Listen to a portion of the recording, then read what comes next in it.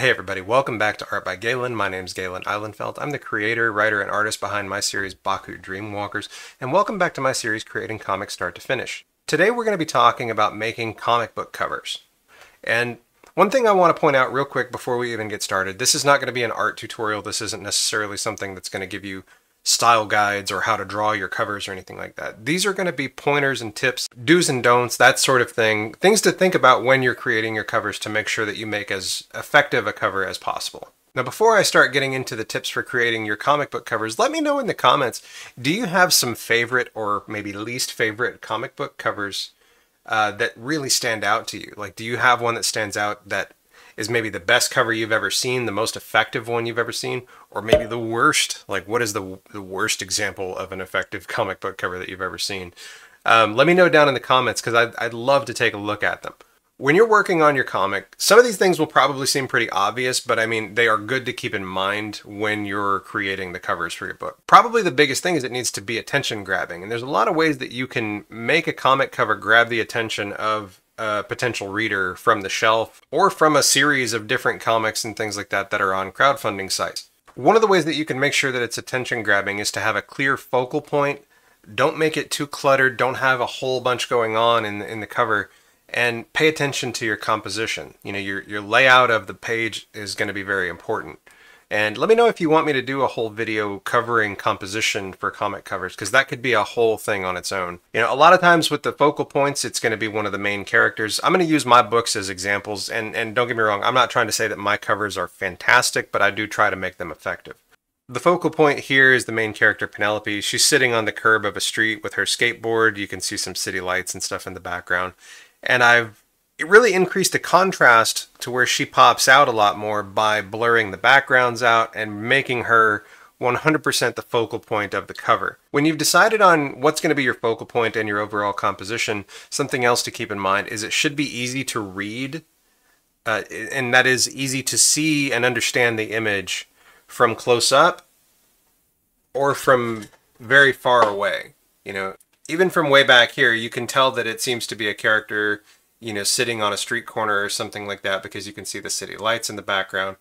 And you may not be able to see the skateboard, but you can definitely see the pose that she's in. And that's what I mean, like, you want it to be identifiable, whether it's close up or far away. That way people can see it from a distance if they're perusing a bookshelf or a crowdfunding site or something like that.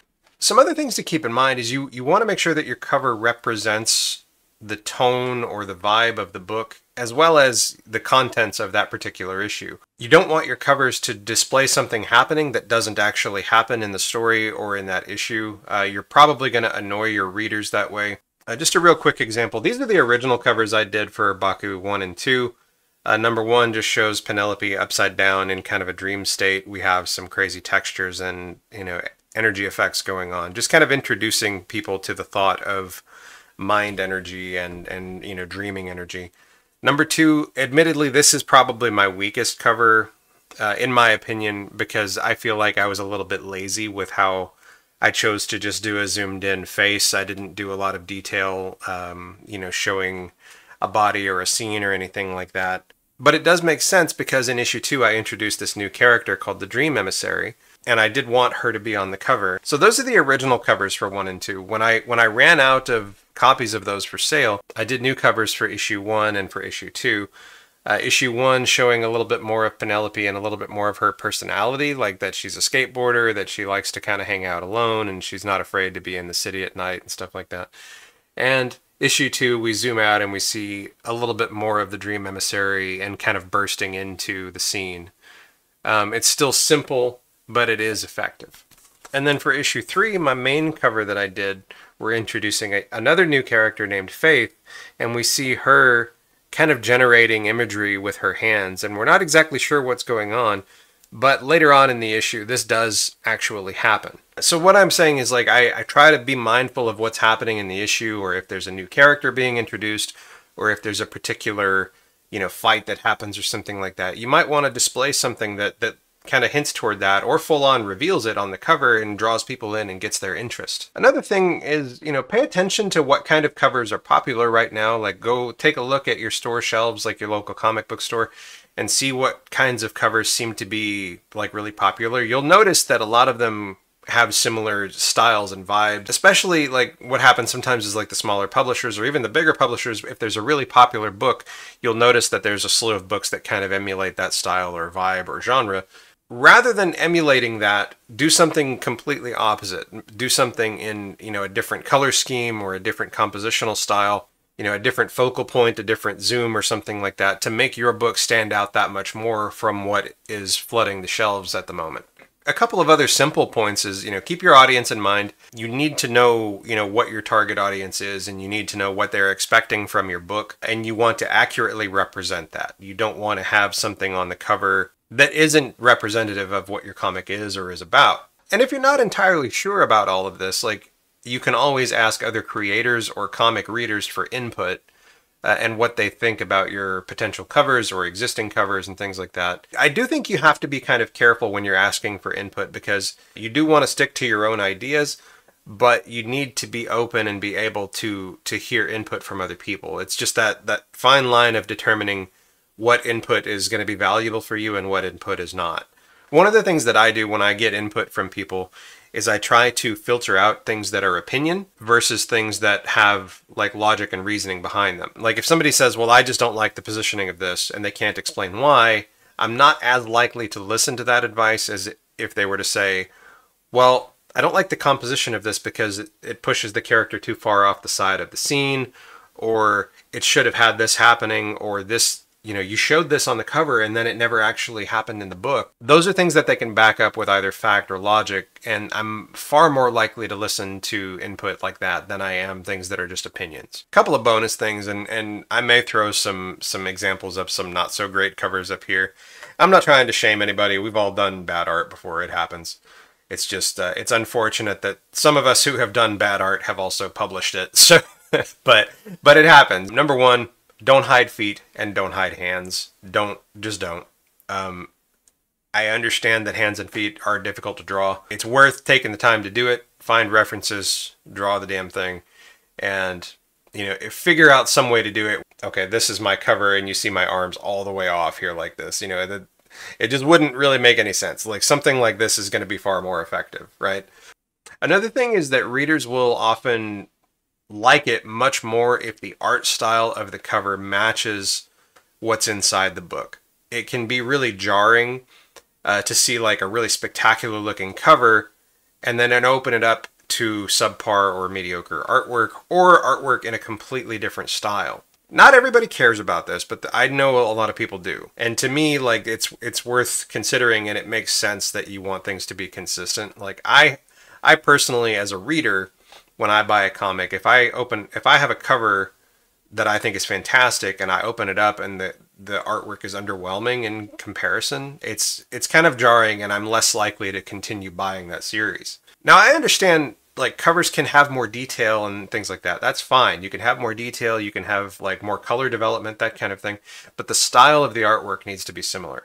Another thing when you're doing your covers, make sure you leave room for your logo. You don't want your logo to be covering up details like the face or something important.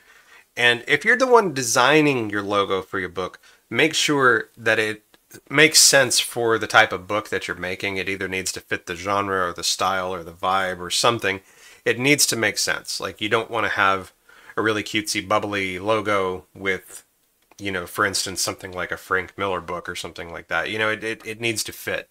One more thing that I am going to point out, like, because I am a creator who does 18 plus content in my comics, I see absolutely nothing wrong with doing comics that have 18 plus content, whether that is, violence or nudity or language or all of the above. I don't see any problem with having those, but I do think if you are going to create those kinds of things, you need to let your readers know that that's going to be in the books. You can do it very like boldly by putting a big, 18 plus only sticker or something like that on it. Some people do that kind of stuff for extra attention. Personally, me, I keep it very simple. I have a little warning up here under the issue number that says intended for mature readers. Because this series doesn't go really overboard with like nudity, violence, or language, but it does have a little bit of all of that. It's not at the forefront of the story or anything, so it's not excessive. It's not even in every issue, but it does happen from time to time because it is a more mature story. If I were making a book that is definitely more adult themed, I would more than likely make the warning a little bit more noticeable, because you don't want to jar your readers. You want to let them know what they're getting into. You don't want them to open up the book or get to a specific page and then just be shocked at what they're seeing or reading in a bad way. And so before we wrap up, like, we can't really talk about comic covers without talking about variant covers. And I'm gonna touch on this quickly. I've done some variants myself. My most recent issue, number 3, it had 3 variant covers done by different artists. Well, one was done by myself, and 2 were other artists that I had hired to do covers. I followed the same kind of rules. They still demonstrate what's happening in the book, or, introducing new characters or something like that. But I allowed the artists complete freedom to do things in their own style. That is one of the areas where I think you can kind of break the rules as far as the art matching the inside of the book. Because if it is a variant, it's a chance to be more expressive with the work. Some of the pros of doing variants, obviously, being more expressive, it increases collectability because it creates multiple versions of things, and if you find readers who are also collectors, they may want to get, multiple copies of the books and things like that, which, generates extra revenue for the creators, obviously. And it creates a sort of marketing and buzz because you have potential for different styles and different ways of speaking about your book visually that might draw in new readers. But there are some cons to doing variants. It can be confusing for readers and collectors, especially if you get into having really high numbers of variants. Personally, I have the mindset of, if you pass 5, you might want to tone it down a bit. That's just my own personal preference. I don't like going beyond that number. For instance, with issue 3, I had my cover plus the 3 variants, plus I had a sketch cover done. So total, that's 5. And I felt like that was more than enough. I've seen a number of crowdfunding campaigns where they might have 10 or even 20 and 25 plus variant covers available for their book. And the book might only be, 15, 20 pages or something like that. So it's like you've effectively paid, far more for artwork than you have for the development of the book itself. And that's one of the cons as well, is I feel like sometimes the overall quality of the book can suffer when you spend too much of your resources on creating variants instead of developing the book itself. I think the content of the book is far more important. That said, there are definitely people who collect just for covers and don't even read the books. Another con is it can create sort of what they would call a fragmented market, where you make it difficult for readers to find the specific cover that they want. Because you're inevitably going to be doing lower counts of them if you're doing, 4 or more different print runs of different covers and things like that. And so it might make it harder for them to acquire the one that they want. And it honestly, it can be unfair to retailers too, because multiple covers, it's going to put them in a hard spot. If they want to carry your book, and if they want to carry each cover of your book, it forces them to increase their costs in order to carry your work. And sometimes they might just choose not to carry it at all, rather than to only have a part of it. And so these are just things that you're going to need to think about when you're creating your comic covers and, when you're talking about doing variant covers. One that I will always do is a sketch cover, because and this is an actual pencil drawing. It's not printed on there. This is done on a harder cardstock, and then I do the cover behind that. And this way people, who are artists can get copies of these, and they can draw their own cool collectible covers, either for themselves or to sell or whatever they want to do with them. So before we go, I do want to take a moment and thank our sponsor, and that's ComixWellSpring. ComixWellSpring is a comic book and accessory printer for comic creators.